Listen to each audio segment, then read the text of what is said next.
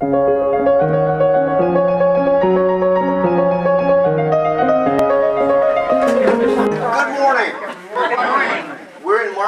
11,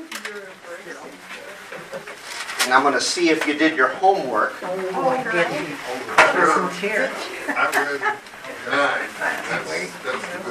So we finished pretty much the discussion of Jesus' entry into Jerusalem last week and began looking at the verses that have to do with his cursing the fig tree, cleansing the temple, and then discovering that the fig tree was in fact cursed.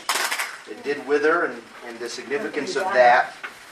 But I asked you to read Zechariah chapters 9 through 14 between last week and today, because that's going to help us better appreciate the things that are about to be told us in the final chapters of Mark. First, let's go to the Lord in prayer. The Lord be with you. Let us pray. Gracious Heavenly Father, thank you for this opportunity to study your word. Help us by your Holy Spirit better to understand it, that we may take it to heart and enjoy an increase in faith and love for one another. Through Jesus Christ our Lord. Amen. So, Zechariah 9 to 14. I won't embarrass you by having you raise your hand if you read it or not. But those of you who did, what were some things that you encountered in those chapters that were familiar to you? The cold. All right off the bat, you have in Zechariah 9. Let me turn to it myself. Zechariah 9, what is that, 11? That has the promise of the, or 9:9. Yeah, 9:9. What else? Was the Lord pierced? He is pierced. That's right. That's in there. Let's see. Where do we get the being pierced reference? Verse 10 and beyond of 12. In chapter 12, right. What else? It says at the very, very end, there shall no longer be a traitor in the house of the Lord of the hosts. Aha! On that day. On that day. And what does that remind us of? Him clearing the temple. Yeah, clearing the temple of the money changers. Clearing the temple of the traders. Some of you might have a different word there. Anybody have a different word than trader in that last verse of Zechariah 14? Canaanite. Yeah. Because that's literally the word in Hebrew. Canaan is the land of traders. Oh. That's what a Canaanite is, or Canaan is. Other things between 9 and 14. How about in chapter 11, the Lord said to me, throw it to the potter, and he took the 30 pieces of silver and he threw them into the house of the Lord. Yes. That's what Judas did. 30 pieces of silver comes from Zechariah. The betrayal of Christ for 30 pieces of silver is a fulfillment of that verse, which is in this section of Zechariah. What else? Not just the 30 part. What's the other part of that? You threw them into the house of the Lord. Okay, right. Yeah, they throw them into the house of the Lord. Right. The priest won't accept the blood money. But what else is mentioned that's connected with the betrayal of Jesus for 30 pieces of silver?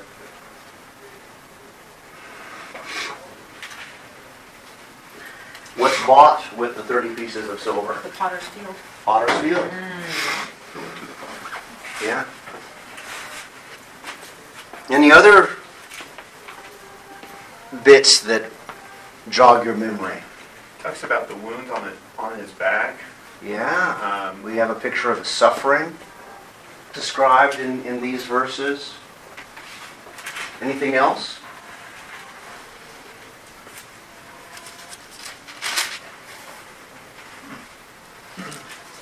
How about, don't we get the strike the shepherd and the sheep will be scattered in 13 verse 7? Jesus quotes that at Gethsemane when he's praying, and then when he sees the Judas and the soldiers coming to arrest him. He says that as it says, he will strike the shepherd and the sheep will be scattered.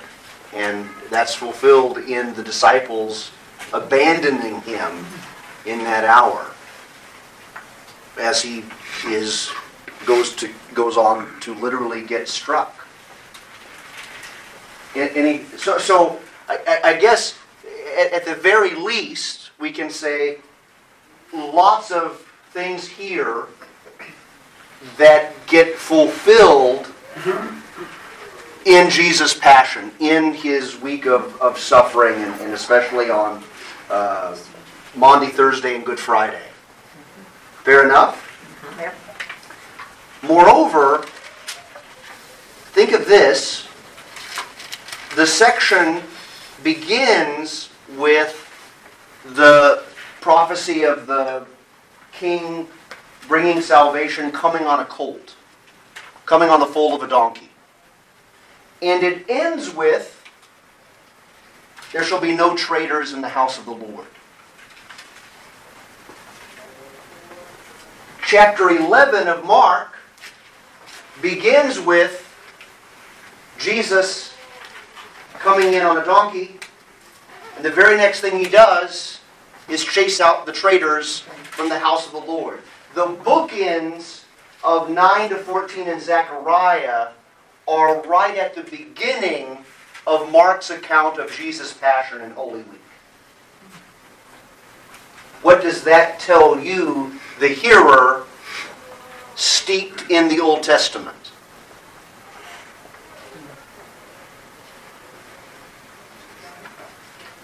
Go ahead. I was going to say that he's the one and it's about ready to begin, or he's fulfilling all this? Yeah, and if we're given at the very outset the beginning and the end of this prophetic section of Zechariah, what now is the expectation after the event of Jesus cleansing the temple? Everything in the middle is about to happen. Everything in the middle is about to happen. It's happening. Yeah, because you ask, okay, we've got the first thing and the last thing, but what about all the stuff in the middle? Just wait. Here it comes. Do you see that? And we've said it over and over and over again in this class, that as we see individual verses of the Old Testament fulfilled, we ought not think that it's just that particular line that's getting plucked out and fulfilled, but rather the wider context is also being fulfilled.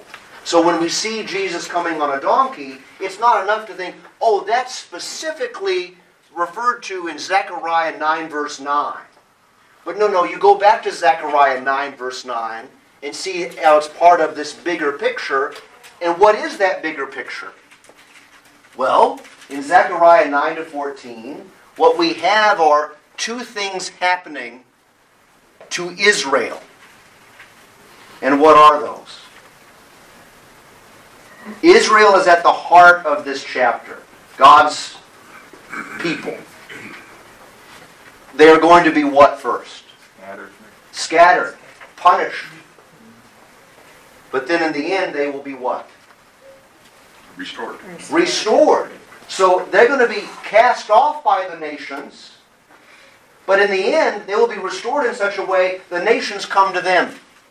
And the nations are in big trouble if they don't worship their God. That's all there in Zechariah 9 to 14. So that you've got that wonderful last promise.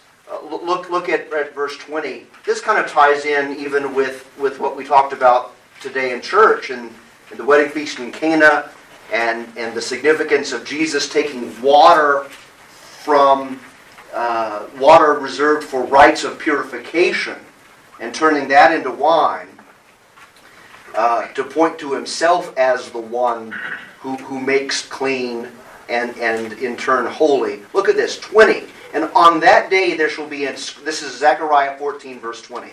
On that day there shall be inscribed on the bells of the horses, holy to the Lord. And the pots in the house of the Lord shall be as the bowls before the altar. And every pot in Jerusalem and Judah shall be holy to the Lord of hosts, so that all who sacrifice may come and take of them and boil the meat of the sacrifice in them. And there shall no longer be a traitor in the house of the Lord of hosts on that day. What's the point? What's the great cause of rejoicing to hear that the bells of the horses will have inscribed on them, holy to the Lord? Or that the pots used in the house will be as holy as the pots on the altar? What's that getting at? What does that have in its background?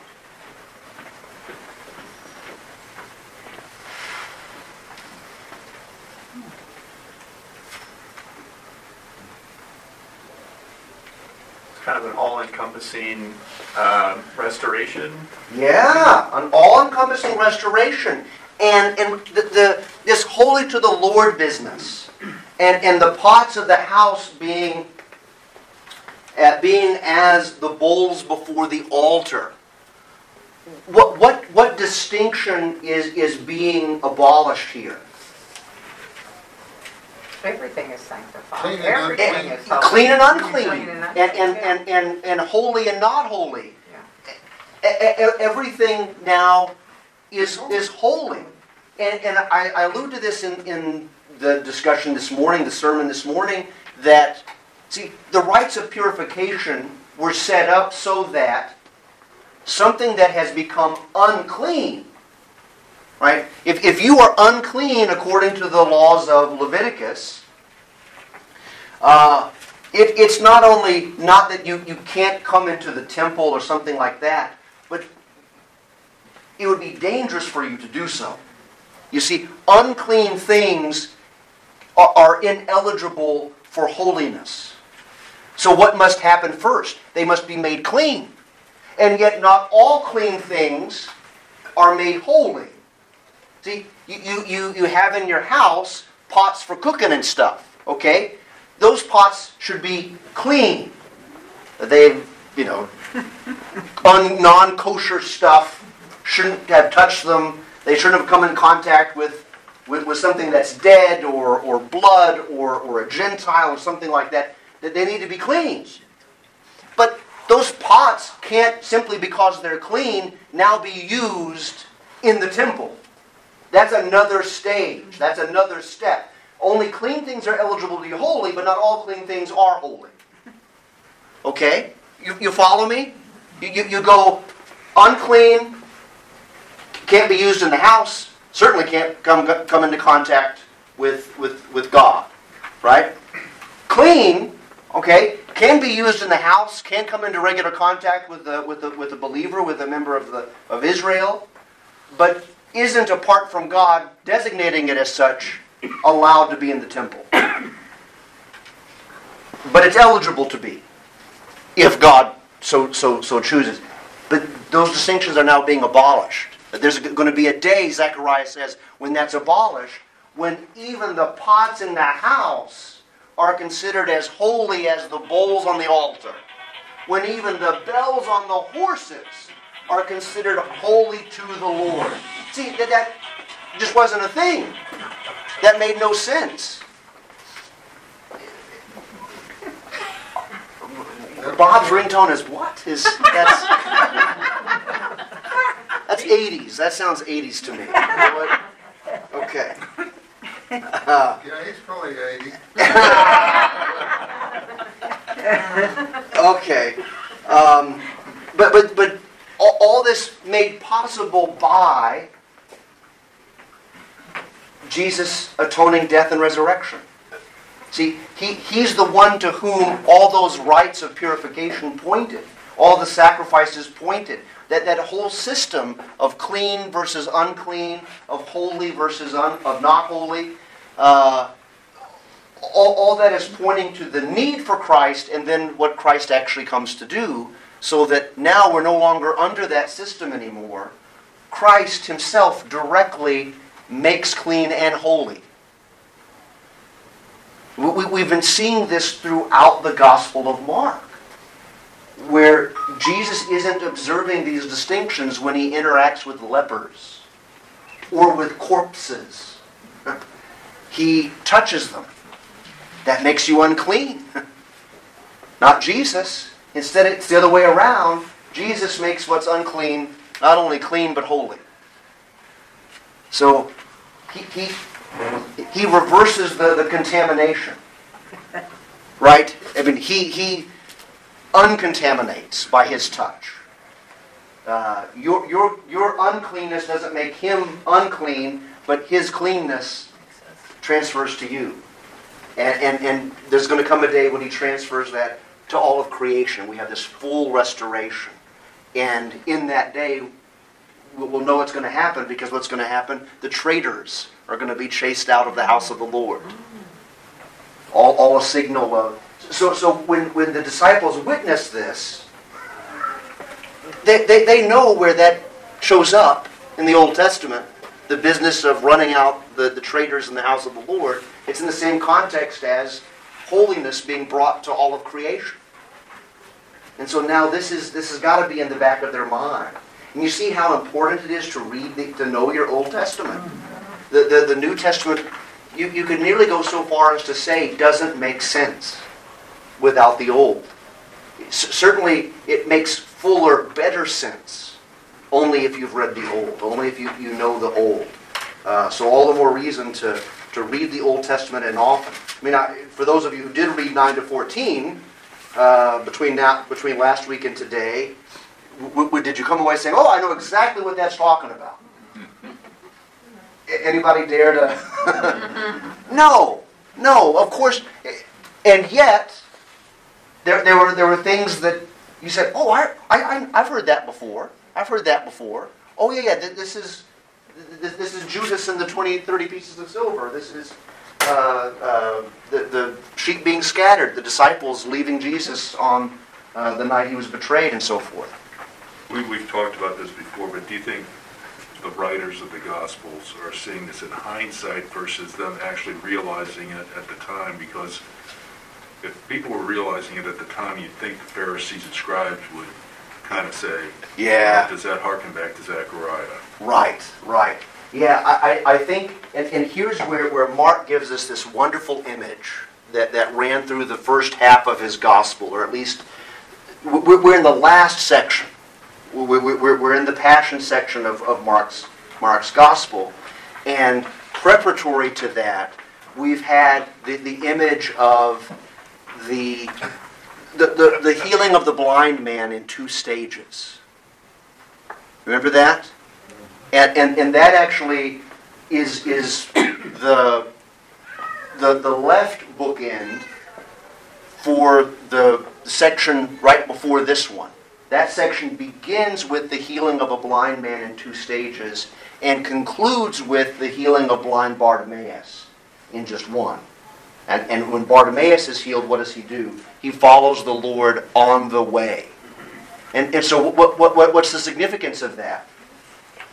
The disciples have, up until the point in which Jesus has healed that first blind man, they kind of get Jesus, but not really.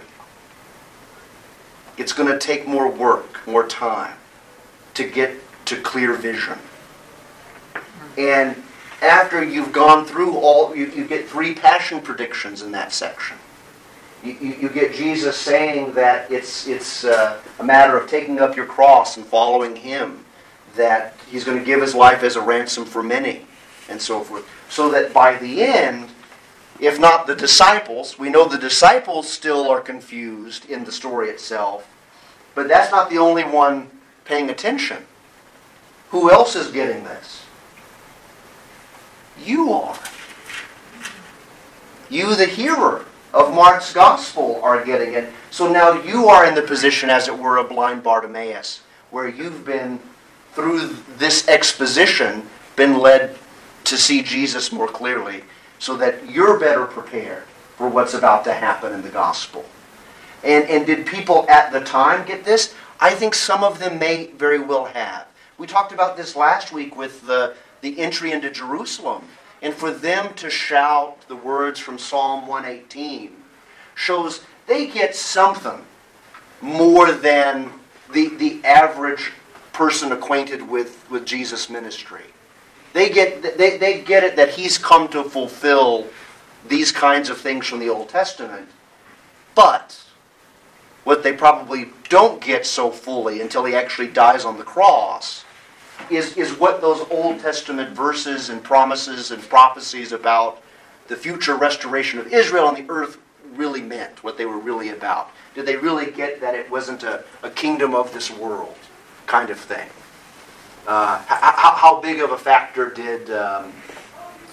did sin and forgiveness play in their minds as they saw in Jesus the fulfillment of these things? And for us, at least, to realize, the point of bringing up Zechariah 9-14 and the wider context that now Jesus is fulfilling is, remember, starting in the very beginning of the Gospel of Mark, and this is a story told by more than Mark. Matthew's doing it as well, and that is that in Jesus you have Israel reduced to one. Jesus is standing in for Israel. So Zechariah 9-14, everything you read, you read in the first hearing of it as applying to this group of people called Israel. And then you think, oh, wait a minute. Jesus at his baptism was declared to be God's Son. Who's God's Son? Israel's God's Son. But now it's just this one who's God's Son, who's going to be God's Son in a way that God's Son failed the first time round. And so likewise here, he's Israel. Israel comes down to him. And now he, standing in the place of Israel, is going to do all the things that Zechariah 9-14 talk about. He's going to be punished. He's going to be cast off by the nations. But then he's also going to be restored in such a way that the nations come to him. See that? Okay. So that's at the very outset of this section of Mark 11. We get the Zechariah 9-14 as bookends. The first half, the beginning and the end of that section is the opening events of this section. And now the expectation is, as one of you said, the middle stuff's going to start falling into place. Okay, let's pick up again in verse 12 and get this the fig tree and the cleansing of the temple and all that straight. On the following day, when they came from Bethany, he was hungry, and seeing in the distance a fig tree and leaf, he went to see if he could find anything on it. When he came to it, he found nothing but leaves, for it was not the season for figs. And he said to it, "May no one ever eat fruit from you again." And his disciples heard it. A few things that I don't think we called attention to last time. We said the business about how it's significant that Jesus does not say, "May no one ever eat figs from you again," but that he says fruit. Fruit. And we've heard the word fruit used before to mean not literally apples and peaches and figs, but the good works that follow from one who's been brought to faith in Christ, or the whole activity of one who believes God's word. Think of those parables back in, Mark 4, with the sower of the seed, but you also have the mustard seed, and this little seed, but it produces a tree, so big. In the sower of the seed, the soil that bears much fruit. See,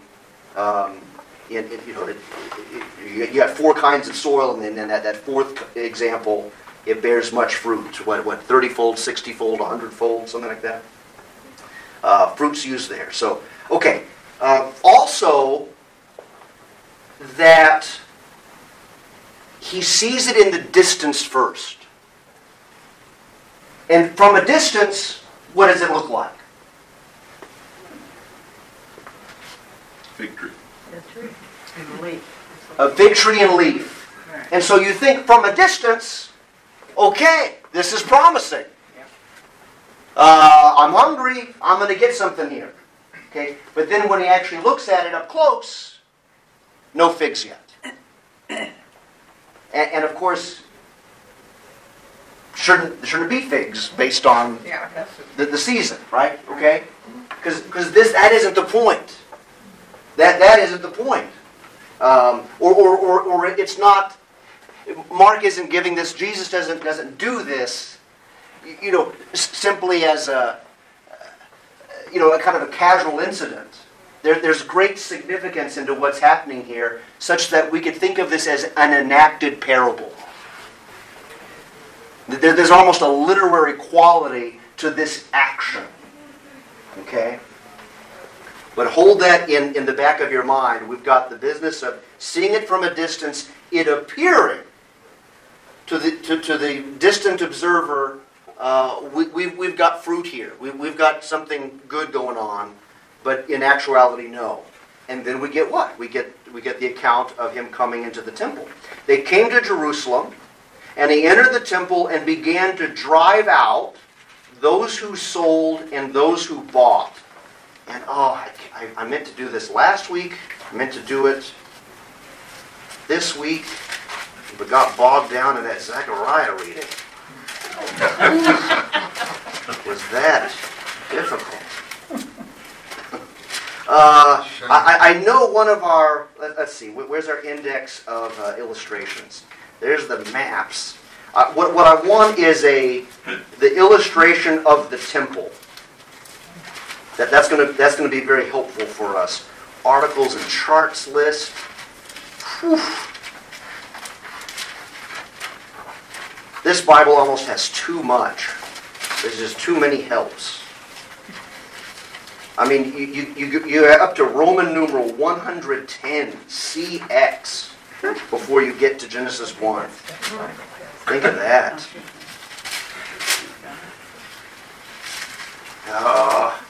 Does anyone happen to have the page number in the study Bible of the kind of the cross section of the temple? I got the maps index, but there's not a. They're going to count it as a chart. Let's see.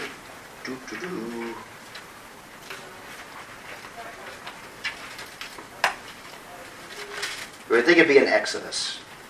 Tabernacle. Let's try. No. Let's do temple. Temple would be better. Temple would be more in Solomon, wouldn't it?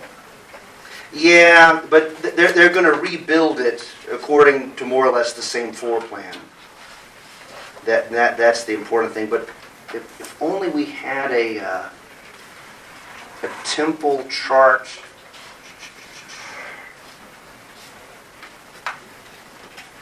We'll edit all this out for the YouTube posting. Wow, today's class was only 40 minutes. On the phone, yeah, but passing that around wouldn't be COVID compliant. Oh, Herod's Temple. Let's try that. 1710. So turn to page. This always reminds me. Peggy was there. Yeah. Here it is. This is great. Page 1710. When I told the children in chapel, remember that, Peggy? I said, turn in your Bibles to page 1045.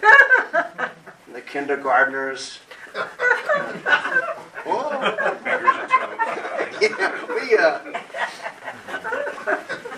We're not supposed to know to 100 until the end of the school year. You gotta challenge them. Let's see.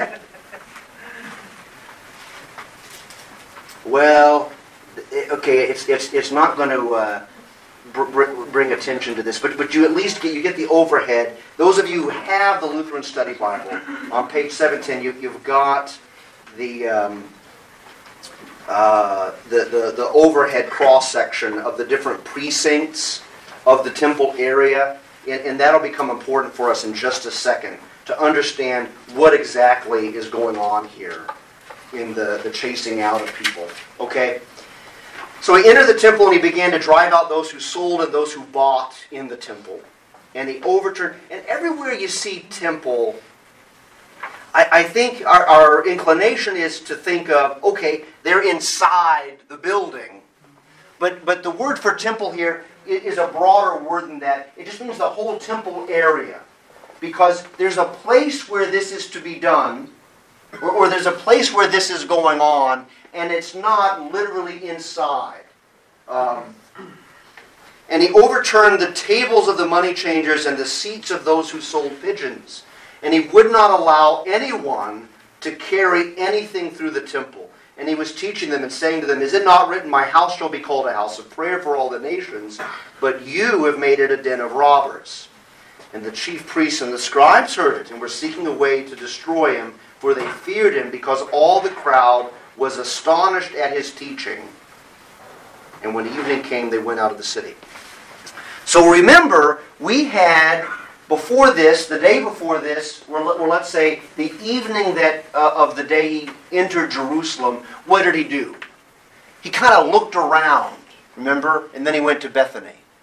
It's like he's scouting things out. And so he already has an idea of what's going on in the temple precincts. It's like he's filed this away, and I'm going to do something about that next time I'm in town.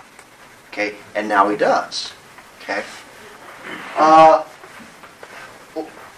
Let's point a few things out that maybe we don't always, it doesn't always register with us in the way we picture this scene. Imagine this scene. Who did he drive out? The money The changers. money changers. So, Buying and selling. He didn't just drive out the changers, The merchants. Everybody. those who sold and those who bought. Both sides of the transaction are being chased out by Jesus. I think we forget that the problem isn't ultimately that this is going on. Because if it were that they had set up their money-changing table, right, why would Jesus be equally upset with the people coming up to the table? But he is. Yeah, Ray. When you came to the temple, you were supposed to bring your gifts. Yes. Now, was this a matter of convenience that you didn't have to bring a gift, you could buy one when you got there? Yeah, okay. So we've got two things going on, two important transactions that need to take place. And this goes back to the whole getting there, the pilgrimage that led up to there. You've got all these out-of-towners. There for what reason? Passover. Celebrate Passover. Now, when you came to the temple, going back to the days of Leviticus, right? You were to bring for your sacrifice an animal. Depending on the sacrifice and your socioeconomic level, that would determine the animal you brought. But an animal that was what? Clean and unblemished. Perfect. Now, how likely are you to be able to bring an animal from, let's say, Libya, all the way to Jerusalem, and it still be clean and unblemished when you come into the temple? Not very likely. So you didn't bring an animal. What did you do? You bought one when you got there. You see? So that's one of the transactions that's taking place, is the buying of the animal for the sacrifice. But there's also a kind of temple tax. You have to pay a temple tax to enter the temple. And that temple tax had to be paid in a coin that only the temple authorities accepted. So that we have from archaeology remnants, examples of these coins. So you don't have the coin, you being a Cyrenian or an Arabian, but you buy one. You buy the accepted coin when you get there. So those are the kinds of transactions that are going on in the money changing area. I guess it'd be like currency exchange too, right? If there's different currencies maybe? Yeah, but it's currency exchange primarily for the temple tax coin, right? It's not just, I'm in Jerusalem and hey, would you exchange my lira for denarii? No. They've got a Jewish coin that is set aside for the purpose of and it's exceptionally pure. It's like, if not 100%, it's between 80 and 100% pure silver, something like that. And the coins of the realm weren't, right? This was a practice. Fortunately, it's not of present-day rulers, but they would adulterate the money supply by you're supposed to be using a 100% gold coin. And it's only 50% pure. But we don't do stuff like that anymore. We just print it. And I don't see how We just printing print more it. money is at all analogous to that. No. It's perfectly acceptable practice. But it's turning in your bad money for the good temple tax coin to be able to go into the temple. The problem, though, here's what Jesus' words tell us is the problem, and what has made him so upset, is that this activity is going on. If you look at the illustration of the top view picture on that page 1710, this is going on in what would have been the Gentile court area. Okay, so obviously a Gentile wasn't allowed into the temple. But what did go on in what was known as the Gentiles' court? By the way, the Gentile court, this kind of courtyard, right? We have this to this day. We have the inscription on the wall that says, something along the lines of, may you and your family be accursed if you, a Gentile, step past this point. You see? Okay.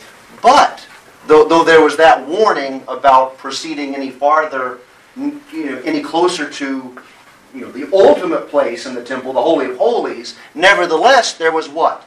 There was a wall that I think came up maybe between the knee and the waist. It wasn't a tall, a very high wall, but it was a wall that you faced to do what? Pray.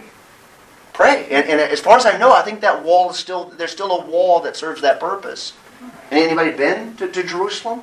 Been to the temple area? Okay. Well, anyway, that's what that courtyard is set up for. Prayer. And what is instead going on?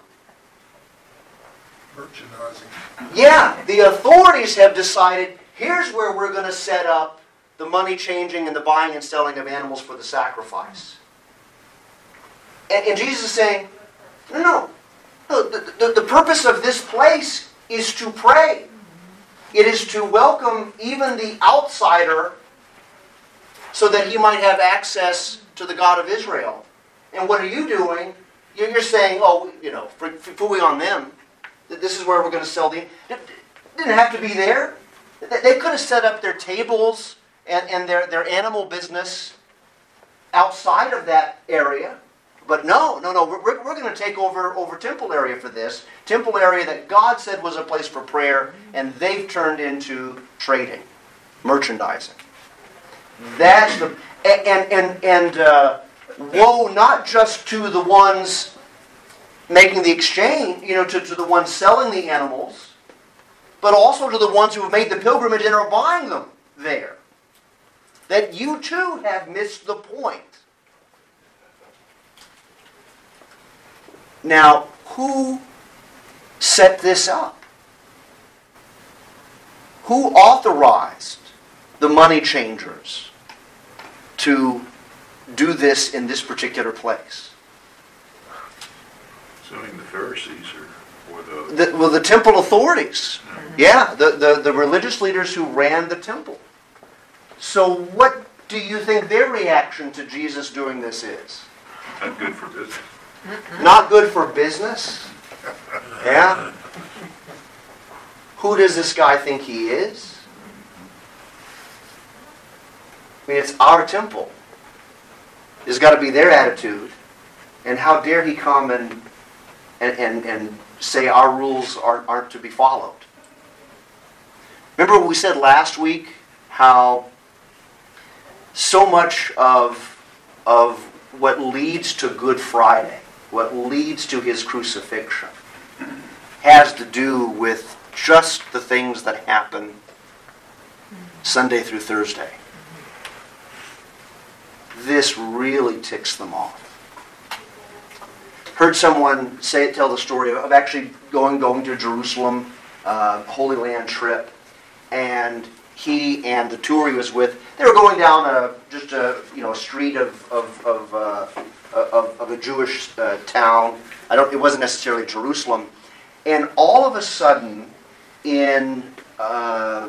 out of nowhere, old Jewish man with a shofar, the horn, right? And he's blowing it, and he's animated and shouting all kinds of stuff. Okay, and the pastor and his family, they don't know what he's saying, but the tour guide does, and they're walking down a street, kind of like a downtown street of shops. But the shops, I don't think it was as bad as this. It wasn't a Victoria's Secret, okay? But you had in the windows scantily clad mannequins and things like that. And they're selling clothes that pious, devout Jewish boys and girls should not be wearing. And that's what the guy in the shofar is doing, shouting about, saying, how pox on your houses and you're all going to come under judgment for your immorality and so forth. Okay, now, how do you think everybody in that street felt about that guy? He's yeah, and you got to think that's got to be the reaction to the folks to Jesus when he did this in the temple. Nut job. Right? And who does he think he is? And not only that, I think Mark's the only one that gives us this. See, it's not just the scene of making the whip and chasing them out and so forth, but look at this. It's like after he's done that, verse 16, and he would not allow anyone to carry anything in the temple. It's like he's now patrolling the area. Someone come, he's got his money bag, his family, they've just arrived in Jerusalem. First thing we're going to do, we're going to buy our donkey, and here's Jesus. Okay, I'll try tomorrow. Right? That's what he's doing. He's keeping people out. At least the people that come for that purpose, who come to buy and sell. And all because what? It's his house, and it's to be a house of prayer, not a den of thieves. And this is precisely what Zechariah promised would happen, that there would not be a traitor in the house of the Lord. And now, here's the reaction. We're told the chief priests and the scribes heard it, and were seeking a way to destroy him, for they feared him, because all the crowd was astonished at his teaching. So we do find that many are hearing this and thinking, whoa,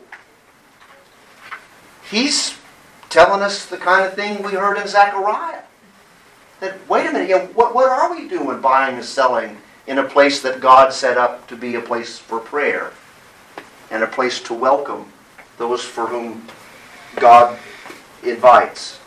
And when evening came, they went out of the city. So there is that. And now we come back, remember the sandwich, the intercalation? As they passed by in the morning, they saw the fig tree withered away to its roots. So we've got ABA. We've got the fig tree story enclosing the account of Jesus cleansing the temple. That should be a signal to us that the two are connected. Oh, yes, Dennis.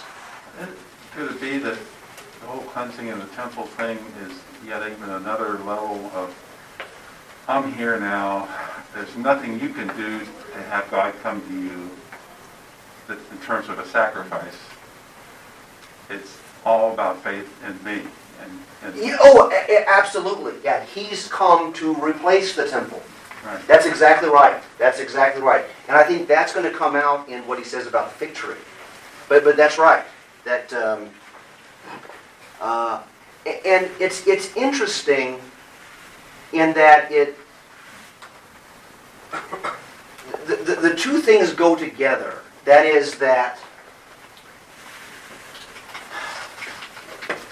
the plan all along was for Christ to be the sacrifice to which all the sacrifices established by the Old Testament pointed. And yet at the same time, the chief priests and the scribes, with their sinful attitude toward the temple and their abuse of it, create the need for Jesus to replace the Old Testament sacrifice. You see, I mean, the two kind of go to... It's going to happen. I mean, Jesus, in the fullness of time, is going to come and replace the temple, and at the same time, he comes precisely because you guys abused the temple. You didn't treat it the way you should have. You could have treated it faithfully. You could have treated it always as the pointer to me, and then I would have come, whenever. But in a sense, everything's coming to a head. They're making it all the more urgent for Jesus to fulfill that promise of being the temple in himself. Yeah. So 20, as they passed by in the morning, they saw the fig tree withered away to its roots, and Peter remembered and said to him, Rabbi. And that's also a tell that, okay, he doesn't get it. Throughout Mark, and some of the other Gospels, see, calling Jesus Rabbi is short of believing in him as Savior, as Lord. The 10 lepers call him Rabbi. That means they get it, but they don't. They get that he's a source of healing. He has power. But they don't fully understand what he's come to do. And so likewise, for Peter to address him as Rabbi, there's still a lack here, a lack of understanding. Rabbi, look, the fig tree that you cursed has withered. And Jesus answered them, have faith in God. I mean, this has got to be the strangest thing at the time to... What on earth does faith in God have to do with cursing a fig tree? Right? Because it's not ultimately about the fig tree. Have faith in God. Truly I say to you, whoever says to this mountain, be taken up and thrown into the sea, and does not doubt in his heart, but believes that what he says will come to pass, it will be done for him. Now we hear that as, whoa, prayer has the power even to curse fig trees and throw mountains into the sea. That is not the point. It's a parable. It's an enacted parable. The fig tree stands for something. This mountain stands for something. And think about that. He doesn't say, you can say to a mountain, but you can say to this mountain. What's this mountain?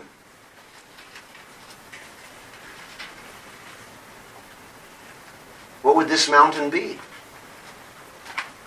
Where are they? Which is on? Mount Zion. Mount Zion, the Temple Mount. So this mountain points to the temple that he just cleansed. what's the faith here about?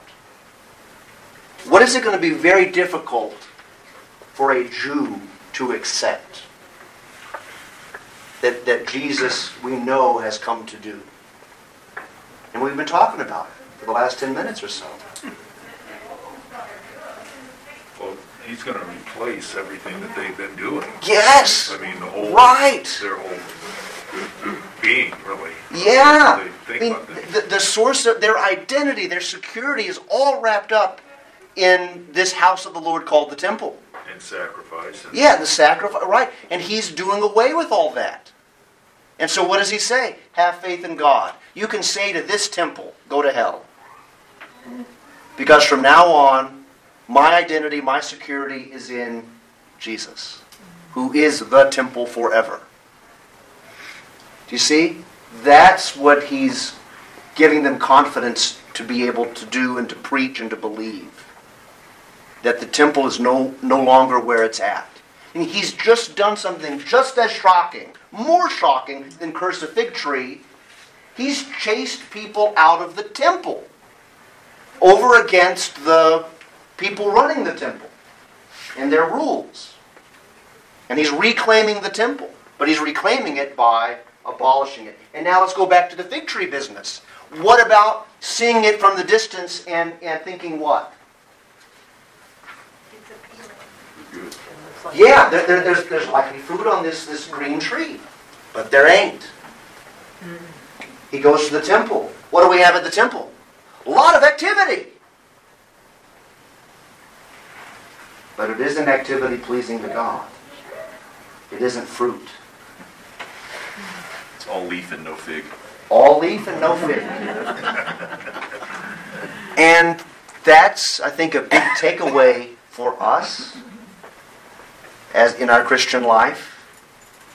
I mean, it's a big lesson for us pastors that we can very much look at our busyness and hold it out, trust in it as proof that I'm doing the Lord's work. Look how busy I am, right? Look how many visits I made, or look how many meetings I attended, or a church, right? I've been in meetings where people say, we had years and years ago, a Jewish activity center that wanted to rent out the rooms in our basement and set up Monday through Friday, right? They said, gosh, it's explicitly not Christian, right? And then if we want those rooms, right? We won't have them, that kind of thing. And one of the points made in the argument was, but think of all the cars that'll be in our parking lot, right? And just the appearance of being busy is going to bring people to church on Sunday, right? Or to our school or something, right? You see, the argument was activity for activity's sake will serve the larger goal. And so the temple's busy, but is it activity consistent with what God has willed? And sometimes it's inactivity. It's or what looks like inactivity. Hearing the Word, meditating on the Word, praying. That's the fruit God wants. And it's not a matter of busyness. And so that applies to us as individual Christians. It applies to the church and the way we think about carrying out what God wants us to do. And I mean, and that's it. What does God want most of all for each of us? Our whole Christian identity is grounded in the fact that what about us is different. We're clean and Baptized. Yeah, we're baptized. We're baptized believers, right? And then from that, what does God want us to do? He wants us to hear His Word, to be in His Word all the time, to be reading the Old Testament over and over and over again, so that when we read the New Testament, we get it better, right? But to be in prayer, right? And beyond that, what does God want us? forgive others. Yeah, forgive others, love our neighbor as ourselves. And what does that look like? Well, it depends on who you are, what station you're in, what calling you have in life, and the people God's actually placed into your life. So that's going to look different for each of us, and yet it's the same in this way. It's a matter of loving the neighbor God's given you. That's the fruit. That's the fruit God's looking for. It's not just any old busyness or active life. It's a life active in those things. And God makes that clear in His Word to us. So, okay, that's actually a decent place to stop, because we've kind of handled that unit. Fig tree, cleansing temple, fig tree. And maybe we'll start next week with 25. And maybe homework assignment for y'all is to Go back and read verse 26. If you all would just read verse 26. That's a lot, That's not Pastor. nice. It's not there. Your Bible should go from 25 to 27. No, I'm not kidding. We'll talk about why 26 didn't. The guy that numbers these verses, he forgets, we all have these little 26. hiccups in our brain. And I've got 26. so Sue's got 26. Do the rest of you have a verse 26? Oh, we got to. Sue has the. She had the green glasses. Is that what Joseph Smith was given? Yeah, Sue put on her green glasses and she sees verse 26 and. Well, we'll have you read to us verse 26. I mean, there is a verse that that most manuscripts don't have, and we'll talk about why it's probably not in the original Mark next week. But okay, how about we close with the benediction. The grace of our Lord Jesus Christ and the love of God and the communion of the Holy Spirit be with you all. Amen.